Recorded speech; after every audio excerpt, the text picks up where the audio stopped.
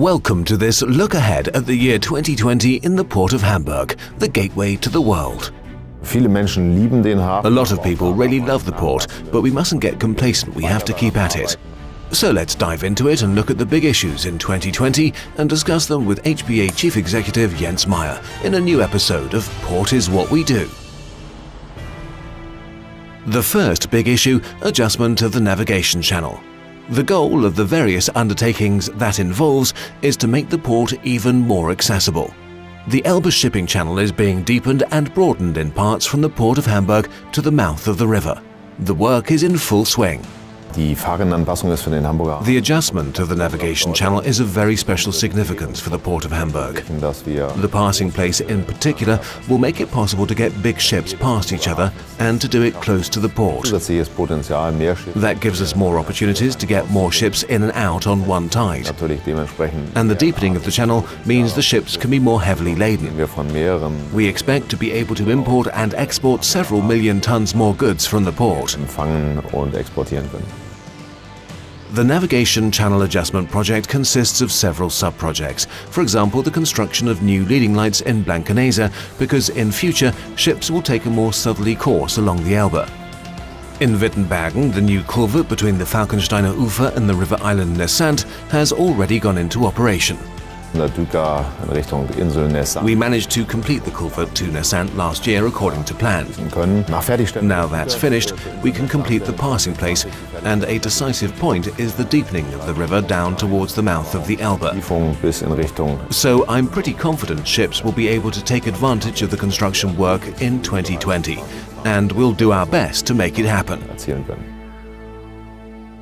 The issue of sustainability will continue to be writ large in the Port of Hamburg in 2020 as well. For example, shore power delivery to ships, for cruise ships as well as large container ships. We were the first European port to put a shore power facility in place, and with the ability to transform frequencies from the US standard to the European and vice versa. I'm very pleased that we can now extend this service. So we're planning 2 new facilities at 2 further cruise terminals, so apart from Altona, where it already exists, in Hafen City and Steinwerder. We'll also install them in the container terminals Tollerort, Burchard Kai and Eurokai, which means the container ships will be able to make use of them. And the Port of Hamburg is also trailblazing when it comes to alternative energy supplies in Europe. Of course, we're pleased that so many other ports around Europe are looking at how we've implemented this project and adopting the same standards as us, which makes things easier for the shipping companies, using the same standards, connections and technology. For the first time, a sustainability study has been unveiled for the whole port.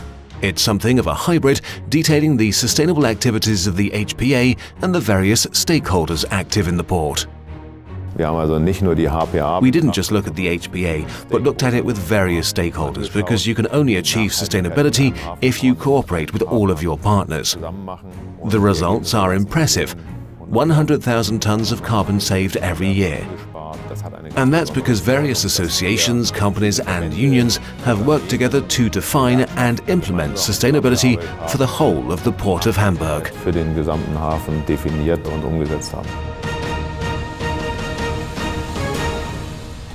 Another big project that's close to completion in 2020 is the new Katwijk rail bridge. Major milestones were achieved in 2019 with the completion of the access ramps and pylons. It's always great to see the teams work together. They can be proud of what they've achieved together. The bridge is due to be completed in 2020 so that rail traffic can pass over it. It's part of the port's sustainability strategy to decouple road and rail traffic. That will have a very positive impact on traffic, and everyone's looking forward to it. And we're looking forward to part 2 of our look at the year ahead in 2020. We'll be back with digital innovation, the port railways, the Hamburg fleet, and a very special anniversary, and lots more. Don't miss it. To be continued, here on Port is What We Do. Port is what we do.